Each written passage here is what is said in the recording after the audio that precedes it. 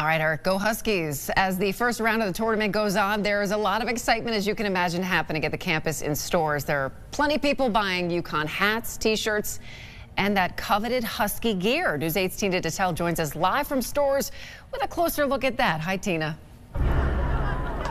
Hi there, Catherine. You know, just about every person who came into Ted's restaurant and bar and are standing right out front are wearing UConn Huskies gear. Now, as students, a lot of them already own this gear, but there were also plenty of people who are at the UConn bookstore today buying more gear, except for one lucky dog that we ran into on campus.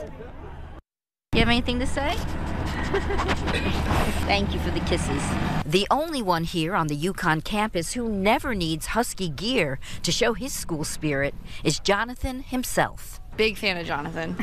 His name, image, and likeness are hot sellers at the UConn bookstore. So we're getting some Lululemon gear, getting a March Madness t-shirt and a crew neck. Danielle LeConte is thinking about attending UConn next year, and being on campus during March Madness may have just sealed the deal. It definitely makes my chance higher. You want to be part of it? Yes, I do, for sure. Even Jonathan is excited to have both the men and women seeing tournament action.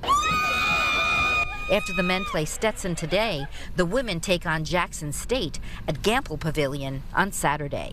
We're ready to get into March Madness and start beating some teams, so he's excited about that. Right now, this bookstore has March Madness and Big East Championship t-shirts, but some people are waiting for a couple of other t-shirts to arrive before they buy. They have their sights set on the big dance and beyond. I'm hoping for a championship t-shirt at the end of the year, at least minimum a Final Four t-shirt, but we all know that we want a natty here, so I'm going to get that. I want to get that natty shirt if they come out with them.